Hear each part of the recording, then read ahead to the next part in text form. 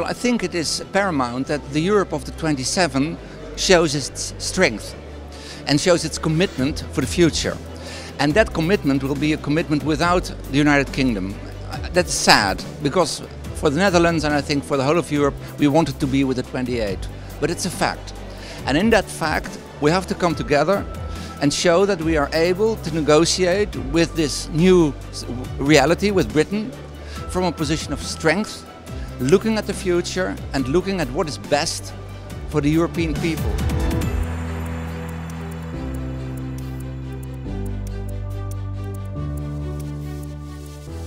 There are interests of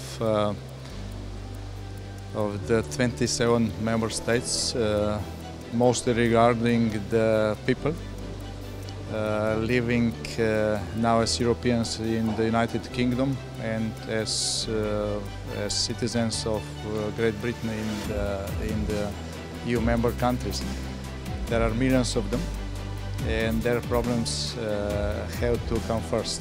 Not the money, but the people.